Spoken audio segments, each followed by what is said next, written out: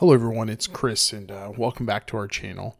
I had a few questions about Advent of Code and what my setup looks like, why I make certain choices, and how I approach Advent of Code in general.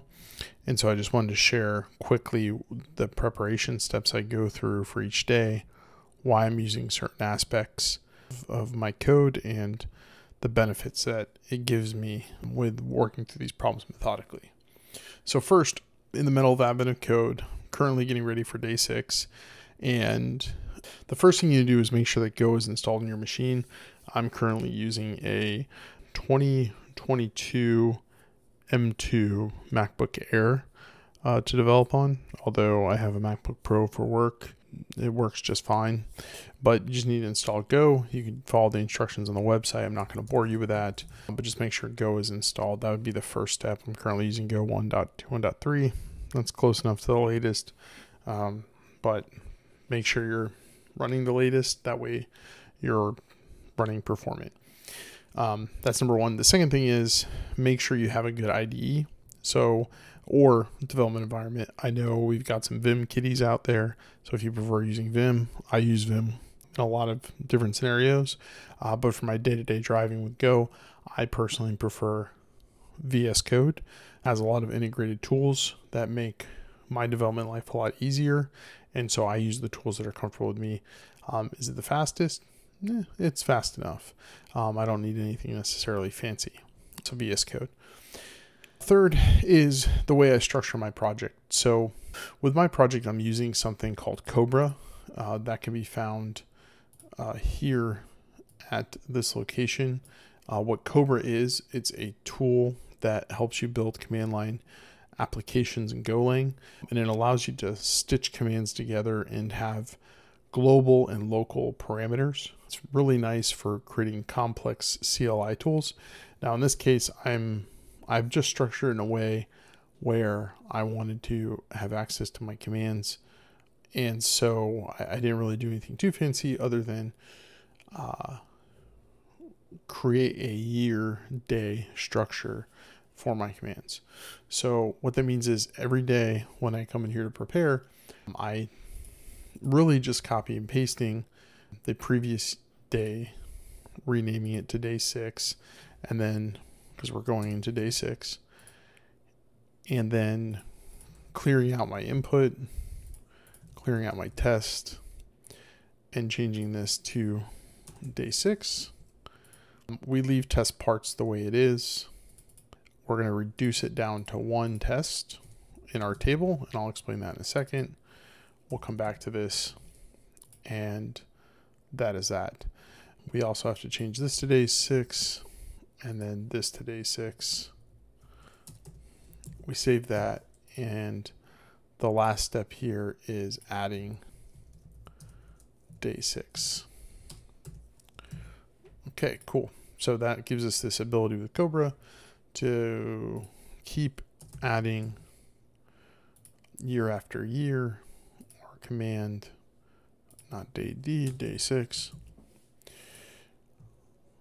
Day after day. So we still have our old stuff that we've done, but we also have our new stuff. And I plan to push this up as a project at some point. I just haven't.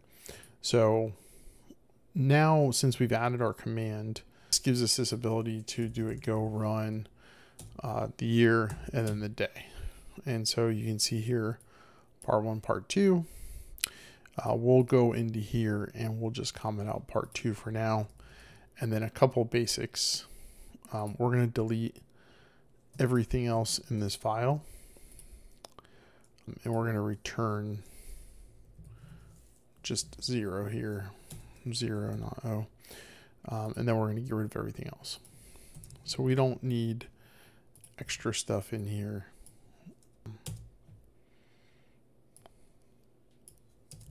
Yeah, get rid of all that. And we're going to run our test, just make sure our test works.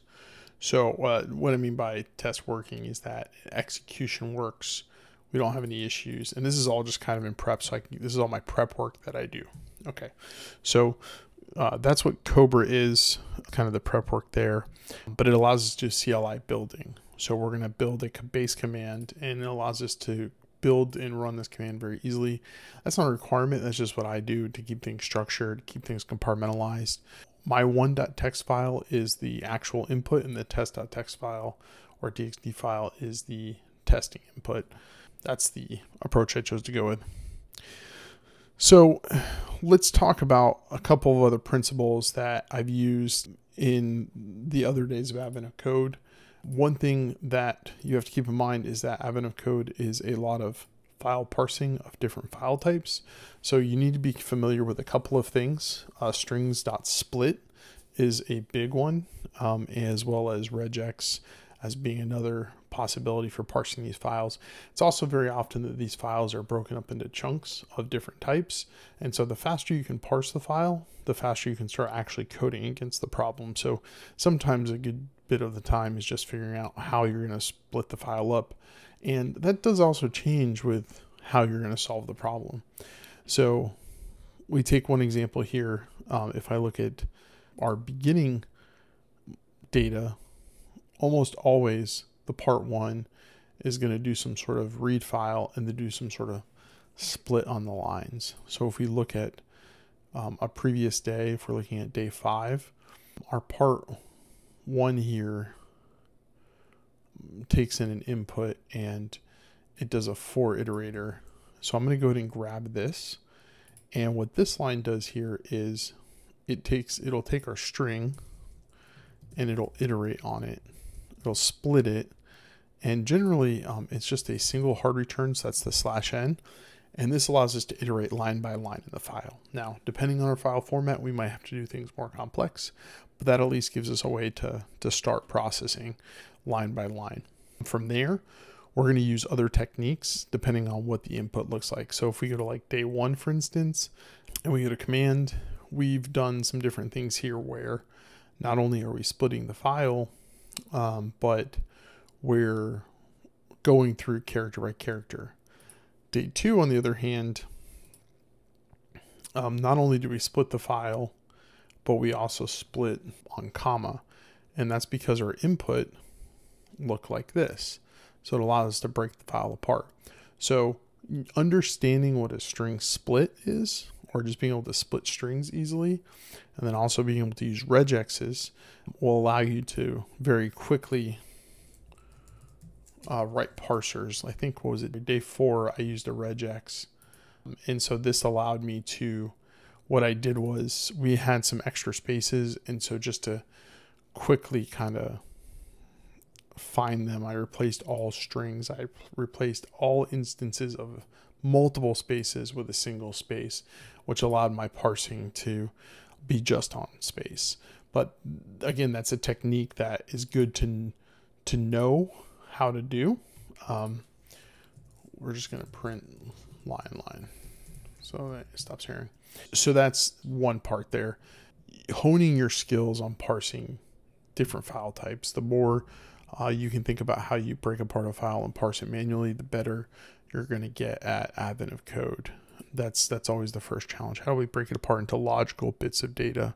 Also knowing your data structures. Are you going to break it into a map or a string or a slice of string, or how is the data going to be represented? Okay, so moving on from that, file parsing, it's crucial for solving your puzzles. All right, so let's talk about TDD. So every Advent of Code problem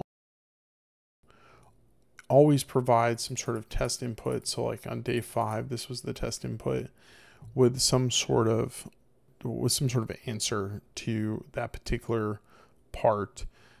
So like in this case, it was 35 if we coded everything correctly. So typically when I read through the problem, I'm going to grab that out and I'm going to go into my test file. So if we close all these out and we go to day 6, if we go to our test, I already have a test structured here. So I would come into test 6 and I would give it an expected value, and part 1 would be my function. The reason I'm doing that is because we have a known set of input and a known set of output. So that means that I can run my test as many times as I want, and I can get an idea of the level of accuracy. Now, as you've seen in some of my videos in the past, their test cases don't necessarily cover every edge case. I think that's intentional, but it gives you maybe a false sense of security because not all the edge cases are covered. Now, if I was developing this for my day-to-day job, I would build more tests covering those test cases. But because we're just dealing with solving a particular problem here, I generally don't expand those test cases, and instead I just kind of interactively work in the problem itself. In addition to testing, there's a package that I use that I find quite handy, which is this testify package, and specifically taking advantage of the assertion functionality. So the reason why that's important is because it allows me to do shorter hand assertions about errors and equality. There's a lot of other methods in there like is null, is error, no error, etc. In this case, I can do some sort of function, and then I can say assert that there is no error in the error field, provide the input if it returns an error. I can also say assert that the expected is equal to the result of our test function being executed. And so that's all done from a table-driven perspective.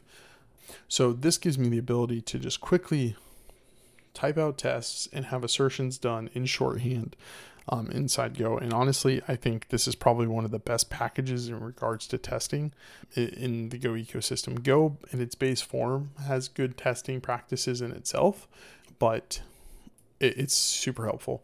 So the way you create a test is generally the convention is whatever your file you're testing, your methods that you're testing is in _test.go.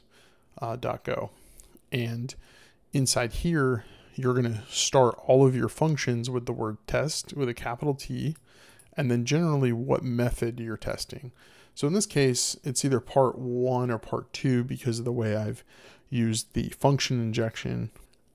Typically, I would have a separate method or rather a separate test for each method or function, but this just gives me a shorthand way of iterating on this a little bit faster.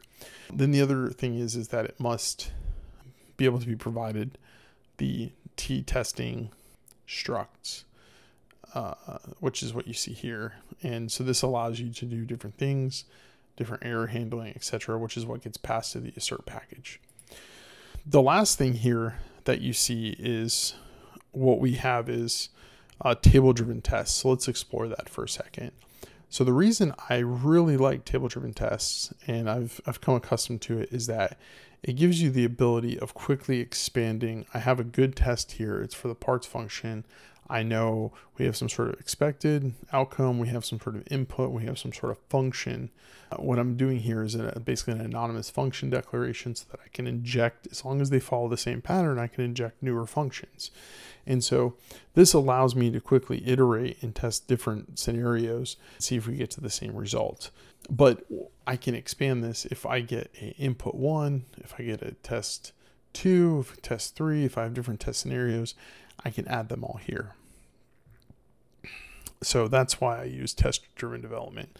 These are all kind of the things that I do in advance, just to make sure that when I get into the actual coding, I can stay focused on the coding and not dealing with startup costs.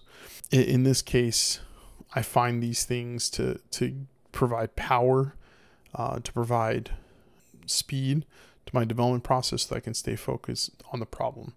So there you have it. We covered the essentials of setting up Golang for admin to code challenges, including the Cobra package for CLI, regex for parsing, file parsing techniques, testing in TDD, the testify package, and table-driven tests. I hope this guide helps you tackle your coding challenges with confidence. If you found this video helpful, don't forget to like, share, and subscribe. Happy coding, and best of luck with Advent of Code. See you next time.